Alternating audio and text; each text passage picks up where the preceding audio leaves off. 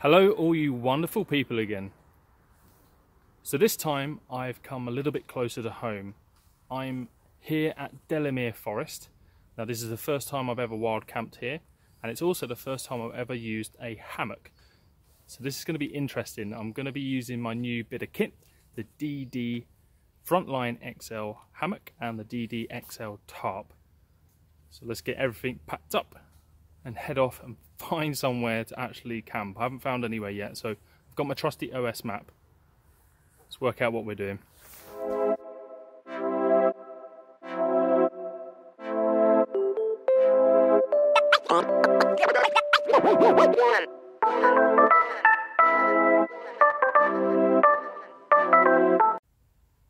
I'm all packed up, ready for my little solo adventure. I've got with me my OS map to find the way, so I don't actually know where I'm going to be sleeping yet, but this is a handy little map, this. So my OS Explorer map, Northwich and Delamere Forest. I was actually given this by a scout leader, very kind of him to offer me this. And as much as we use satellite navigation these days, I still think this is the best way to go.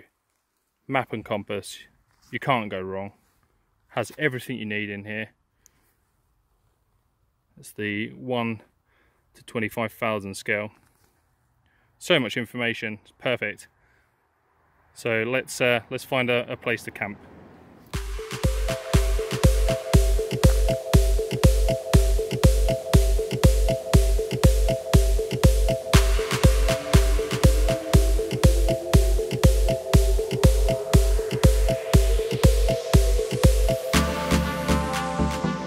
So one thing you'll notice is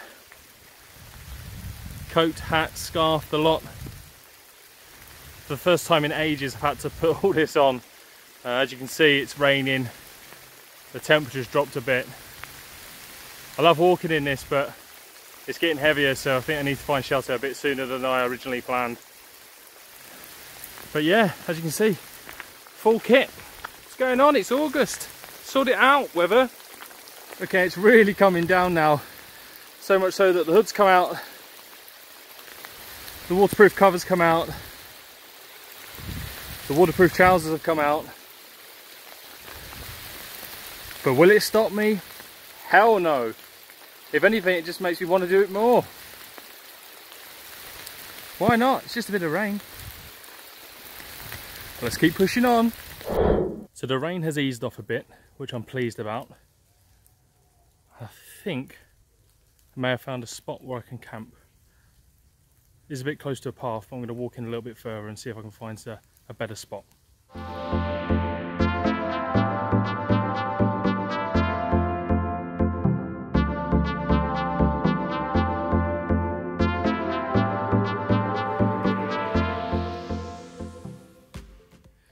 You know, I get a lot of people say to me, why'd you do this? Why'd you go out on your own and camp in the middle of the woods or in the Lake District or wherever? Well, it's more than just having a bit of me time, but it's the whole experience that comes with it. That comes from prepping your bag, working out what you need, trying to find somewhere to actually camp, seeing views like this, the adventure of traipsing through the forest and trying to find a good location, which at the moment I'm finding that Delamere is proving tricky. It's not like the fells, you can't just pitch up wherever pretty much. You need to find a real suitable location, and I must admit I'm glad I'm not bringing a tent, because that's just no good to be pitching up on. But then it's like this, finding suitable trees to actually hang the hammock. The right distance apart, the right thickness, making sure there's nothing above you that can fall down, making sure that the floor is suitable. I still need to put another tarp on the floor, you know, to put some of my pack and sit and cook. But why do I do it? Why do people do a lot of things? Why do snowboarders snowboard? Why do motocross cyclists ride motocross? You find something you love and you put everything into it. And a lot of people, I think, are missing that. And that's probably why they asked me that question. Why do you do it? Well, you just haven't found the thing that you love to do. You haven't found the thing that people start asking you why you do it. Maybe that's just what you need to do, is find something that you love and enjoy. I know I have. I feel a lot better for it as well.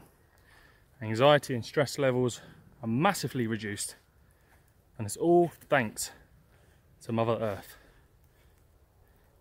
I mean, what have you got to lose?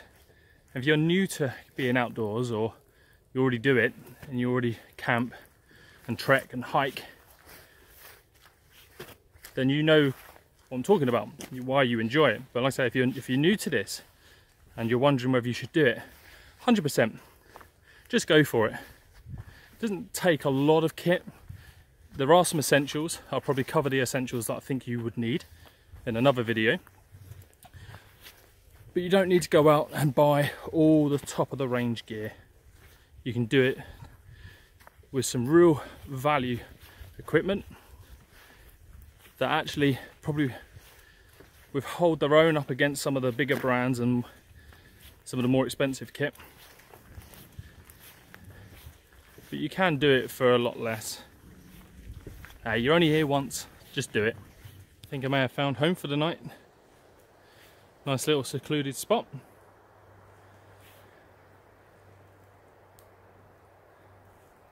Not too bad. Tie from that tree to one of those trees. We'll soon find out, won't we? But this is the best spot I've found so far. That's far away enough from people not to be disturbed, and for me to not disturb them. Let's give it a go. So there we have it then, you guys. The hammock is up. The tarp's up. Bottom tarp's down. Peaceful. I'll be honest, I found this harder to put up than I thought I would. I think it was just because it was a lot of messing around. I had to cut new cord for the tarp, for the ridgeline. But I think it's gonna be a real nice, comfortable night's sleep though. Absolute savers today is some valuable bits of kit, which is this, the Mora. This is the carbon steel one. Super sharp. Fantastic knife, and I think it was like less than a tenner. So much value in that, it's unbelievable. Now I know that that's not super tight. I think next time I need to, you can see, I need to find trees further apart and pull this tighter. But this is the other thing that is amazing stuff. Highly recommend you get some of this. This is 550 paracord.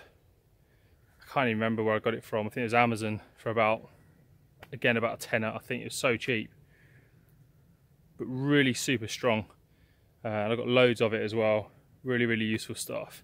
And I'm very thankful that I used my noggin and actually I packed some spare pegs, because I've actually got 6 cords on each of these points, pulling the tarp down. So I had enough pegs for that and enough to peg down the ground sheet as well. So yeah, ideal. I'm knackered now. So I'm just going to have a cup of coffee and something to eat, and then I'm going to explain one of the reasons why I'm out here, and a little bit of information about what this channel is supposed to be, or what I want it to be, because I haven't done that yet. So yeah, let me fill up first. I'm starving, I need to eat first.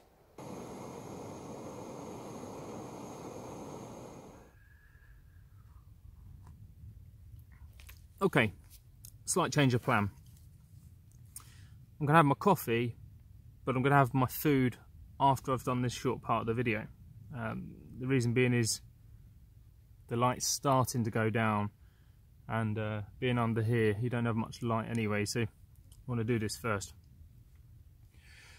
So one of the reasons, as I said, were to come out here were a couple of reasons really. One, to test out this new hammock, the DD Frontline XL hammock. Not tried it out yet, so I had a bit of difficulty putting it up, but seems to have gone up okay. We'll test it out. Hopefully I don't land on the floor through the night. I could sit here and do a review for you of how it's gone up, etc. But honestly, there are hundreds of reviews on YouTube already about this hammock. It's rated one of the best. There's a reason for that. You know, it's a very, very good hammock. So I won't be doing a full review on it. Just not necessary. This is my first time hammock camping, so this is going to be interesting. So I'm finally branching off into that realm, and I'm doing it here again solo, a bit closer to home in Delamere Forest. Also, in relation to my first video that I done about wild camping for anxiety, I got a lot of incredibly good feedback from that video, and a lot of people actually opened up and messaged me privately, because I mentioned it on Facebook and Instagram as well, about how they're struggling, and they found the video very useful, and it was allowed them to open up as well, which was amazing. And I wanted to come out again. Now, my anxiety levels have been all right recently. They've not been too bad. Yes, I've been a bit stressed, so I have decided to come out just as sort of one last wild camp on my own, because I'm going away to Shell Island next week with the family. So it's a completely different whole type of camping. As much as I love being with my family, sometimes you do need to escape a little bit and just get away on your own, which is why I'm doing this. So stress levels are good, but I still wanted to come out. One, to kind of address that point of thank you very much for the feedback. I think it's been fantastic. It's been a motivational driver for me to continue doing these videos. And for anyone that's out there watching or listening, if you are struggling, if you're having real bad time with anxiety or stress or depression, and you feel like you can talk to me, feel free. You know, I'm always open to messages. I may not always have the right answer for you. My way of coping with it and dealing with different daily anxieties will be different to how you need to deal with it. I do recommend that the outdoors is a much better medicine than taking a tablet. I feel taking pills from the doctor will ultimately turn you into a zombie. I mean, I've taken them before, antidepressants and all sorts of things to kind of calm myself down. And what they did was they made me a lot more distant. I was almost like a walking empty shell of myself. Now, if you've taken some of these tablets, and you may be able to relate to that, you know, you know that you feel distant yourself, and you kind of know that it's the tablets that's doing it, but you've got to take your doctor's advice, and I appreciate that, and you kind of go along with, okay, the doctor's recommended these tablets, I need to continue taking them. It's not always the case though. If you are feeling worse by taking these tablets, go back to your GP and just say to them, look, this isn't helping, this isn't working, and then look to maybe find an alternative for you, or do what I do and get outside and use that as your medicine instead, because I find this a much more therapeutic way of dealing with my anxiety. Okay, and the second point that I wanted to make was what the purpose of my channel is. I recently put out on my Facebook and Instagram kind of why I want to grow my social media channels, and it's the same for YouTube as well. I'm sick of seeing the bull that is out there on social media on a daily basis. Excuse my French there, but I really am. I'm fed up with it. There's so much negativity going on, trolling. There's just no need for it. Social media is an effective tool for pushing a positive message and motivating change in people, and that's what I want to do. That's why I'm doing these videos, and I'm publishing posts more regularly on my social media, because I want to inject a bit more positivity in people's feeds again. I also want to address the issues around mental health more. I want people to open up about it a little bit more. I think we are getting to that point now. I think people are talking about it a lot more than people used to. And men especially as well, I think are opening up about their mental health a lot more. And I want that to continue, and this is what these videos are about, is how I deal with it, and as an opportunity for you to open up about your own mental health problems. Sorry, a bit out of focus then. But also, like I said, to inject a bit more positivity back into social media, get rid of all the bull crap, and just continue to highlight happy, positive messages. They are. Now, the type of content, I've been thinking about this, about what type of content I want to push out. Now, over the last couple of videos, you'll see that I've done sort of solo camping solo wild camping, sorry, for anxiety. That's fine. But I've done things with my kids as well. Now, I am going to be running sort of two different types of content here. So there's going to be something for everyone, hopefully. It is going to be around adventures, mini adventures, outdoor activities. So if you are into that, and I know a lot of other YouTubers do this, and I do apologise, but it does help. So if you do like the videos and you want to continue watching them, hit the subscribe button, hit the like button as well. The more likes and views that the videos get, the more they'll be able to be shared. YouTube's algorithm will push them further, allowing more people to watch them. And like I said, it's all for a positive thing here. I'm not trying to reach some form of celebrity status. I'm just trying to offer good quality content whilst pushing a positive message.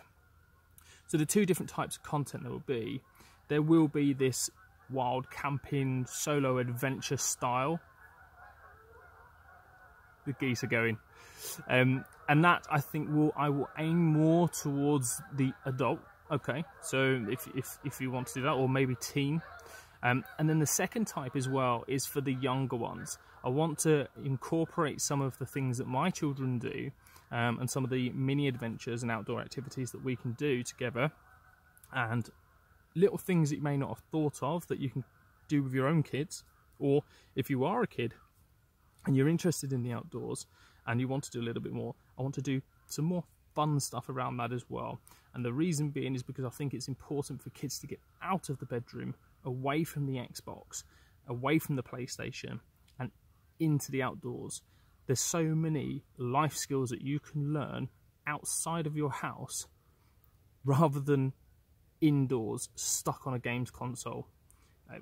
My son, who you see in the previous video, Connor, he went down this path of constantly stuck in his room on his games consoles, and it lasted only for so long before I said enough is enough. We're getting him out. So that's why I'm bringing him along to more camping, and bringing him along to more wild camps and little adventures out to get him away from that. I mean, it's, you know, we can't get away from it. Games consoles are here. People do enjoy them. That's fine. YouTube, obviously, and social media are platforms that kids do use now, and they can learn from, which is fantastic. And I don't think you should stop learning from channels such as YouTube, and there's plenty of YouTubers out there offering great advice. So that's fine, but I think there's a balance, when to turn off, when to get outside. And a lot of the kids, I think, will think that there's nothing to do outside of their home. There's loads of things to do, and that's the kind of thing that I want to be offering in terms of content for children, is what you can do outside and showing that my kids enjoy it as well. So hopefully you can enjoy both sets, the adult and the kids content. If not, that's fine. You know, I'm trying to do a little bit for everyone, but still focusing it around adventures and outdoor activities. So I've rambled enough now. Okay, I just kind of wanted to explain the kind of things that you can see coming up, and also one of the reasons why, or the reasons why I've come out today. So I'm going to continue enjoying my coffee, going to have some food, and I think I'm actually going to switch off now for tonight, because I just want to just chill and rest and just enjoy my hammock camping. But what I would say is, if you're not outdoors, what are you doing? Good morning. Well, that was a nice wet night, but the tarp held up well, the hammock held up well. The rain kept me awake a bit, but I'm dry. That's the important thing. A little bit cold, so I need to invest in an underquilt. But other than that, I'm alright. So a nice cup of coffee now, warm myself up a little bit, pack up and head home.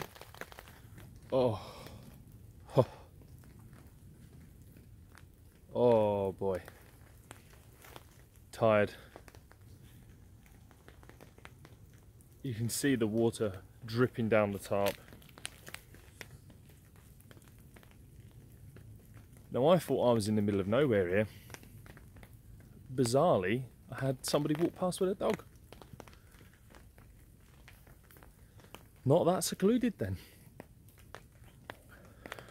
I really need a coffee though. I need to warm up a bit.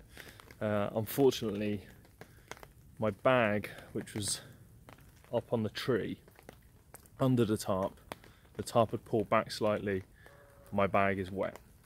Luckily I took all the essential kit out, and that was in the hammock with me, so at least that stuff's dry. Hey ho, lesson learnt.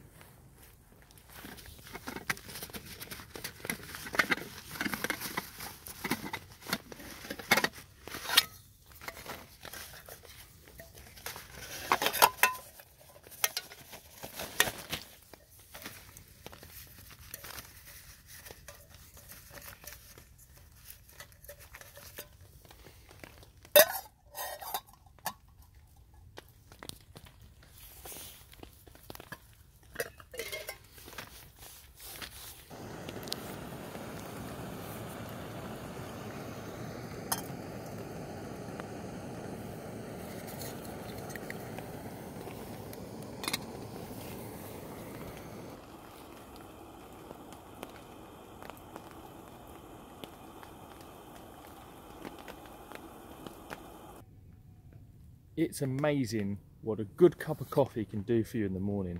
It can really set you up for a good day. Well, I think so anyway.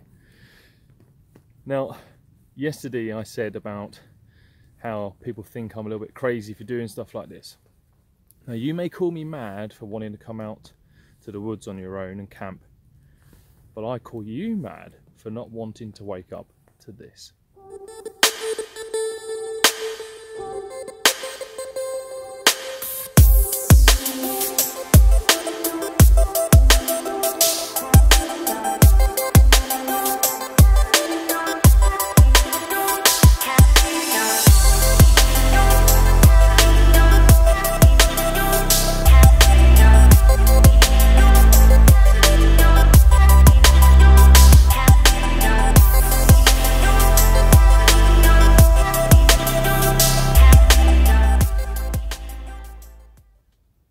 Anyway, gonna pack up now. I feel ready. Gonna get my kit together and head home.